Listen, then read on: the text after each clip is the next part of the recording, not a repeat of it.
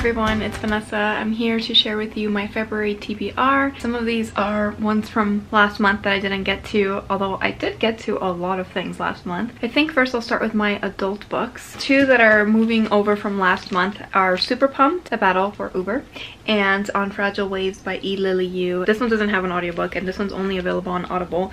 That's why they haven't been like at the top of my list to try, and again, it's a problem for me when the audiobook is not readily available. I'm gonna give them another month and see if I get to them this month. A new one is called What Just Happened by Charles Finch.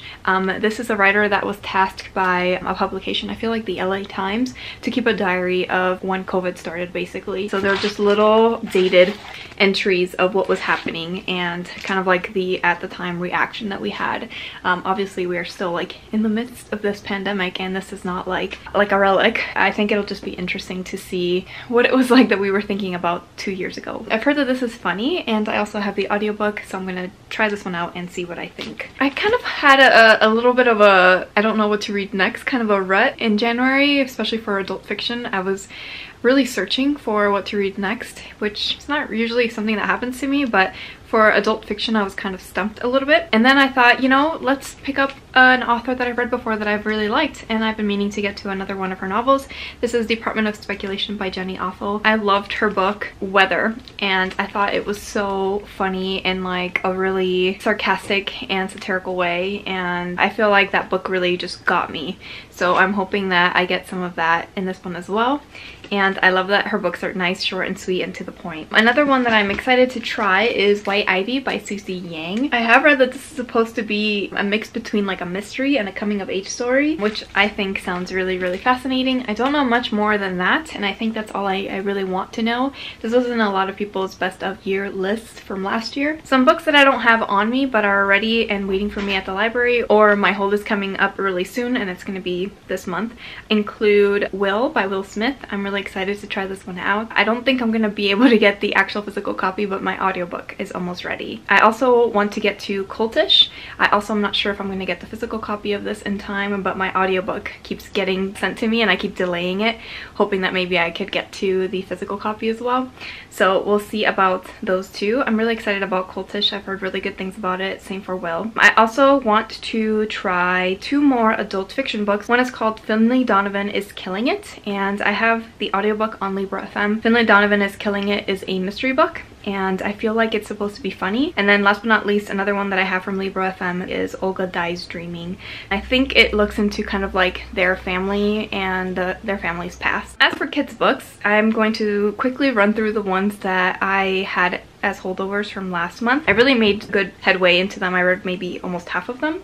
So these are the ones that are left. I Know Your Secret, a mystery thriller, Just Like That, which I think is a new one. I don't think I showed you this one last time, but I had to put it on hold. And this one is a historical fiction. It's set during the Vietnam War, I believe. Two that I had from last month include A Soft Place and Violets Are Blue, both contemporary middle grade books. Then we have Willa Dean. Since the last time I filmed a video, I figured out it's actually a book about climate change or environmentalism, which I find fascinating. The Shape of Thunder, How to Find What You're Not Looking For, which is a historical fiction. And then this one, I'm not sure if I'm still as interested as I was the last time I made a video that I mentioned it. This one is Paradise on Fire. The last one is actually a part of a video that I'm filming right now where I'm reading Prince and Newbery books from this past month that have been announced. One of those is The Last Cuentista. This one won Newbery this past month and is really exciting. I already had it checked out with my large pile of middle grade books, so I'm really gonna get to it now. This is probably the next book I'm gonna read after the one that I'm currently reading. The one that I'm currently reading won a Prince Honor, and that's Last Night at the Telegraph Club. I'm probably, I want to say, a fourth of the way into this one already. I've been listening to it this morning and it's pretty good so far. It's historical fiction. It deals with elements about Chinese immigration, what it was like to live in the 1950s in California during the communist scare, and it also deals with LGBTQ themes as the main character is kind of questioning her identity. Then the other book that I'm reading for the Newbery video that I'm making is Red, White, and Whole. And then last but not least, I'm also trying to read for that video Revolution in Our Time by Kekla McGoon, and this one Prince Honor, and it's a book about the Black Panther Party. The rest are graphic works. This past month I read only two and I thought they were both okay, but they didn't like blow me out of the water, so I'm hoping that some of these blow me out of the water. One that I've been really looking forward to is Who the F Are You? And I love this cover, especially the little speech bubble there that says I don't know.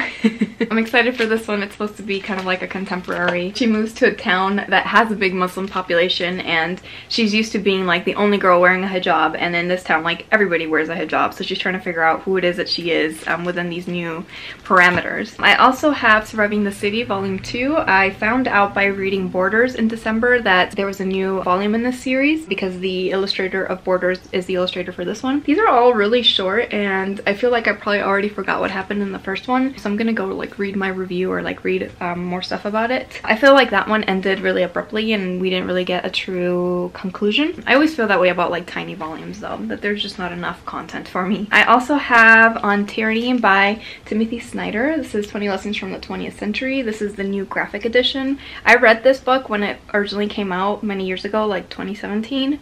I know that I was living in Florida at the time, so it was a long time ago. Now it has a graphic version of it, and it's by the same person who did Belonging, which is a graphic nonfiction book memoir that I read a while ago, and I wasn't like in love with, but I really like the style, like the way that it's collagey and the way that it's drawn together, and it doesn't really follow panels. It's kind of like all over. The whole page is her canvas in a way. One that I'm really looking forward to that I've heard great things about is called The Golden Hour by Nikki Smith. This one is supposed to look into mental health, I want to say. I think it uses fantasy to get there. It says a story of healing, friendship, self-discovery, and hope, struggling with anxiety after witnessing a harrowing instance of gun violence. The main character uses photography to cope. So I'm gonna try this one out and see what I think. And last but not least is an advanced reader's copy that I got from work, and it's the new one by Jason Reynolds. The artwork is by Jason Griffin, and it's called Ain't Burned All the Bright. It looks, again, kind of like the On Tyranny one where it's collagey and it takes up the full page. It doesn't really say much about it on the back. It just says it's a manifesto on what it means to not be able to breathe and how the people and things at one's fingertips are actually the oxygen you most need. So maybe it will be about Black Lives Matter? Yes. Kind of looks like it will be. My friend at work read it and really liked it. So I think that's it for my big pile of books. I hopefully remembered everything that I wanted to share. If you've read any of these books or would like to read any of them, please let me know in the comments, and I shall see you in my next video. Bye bye.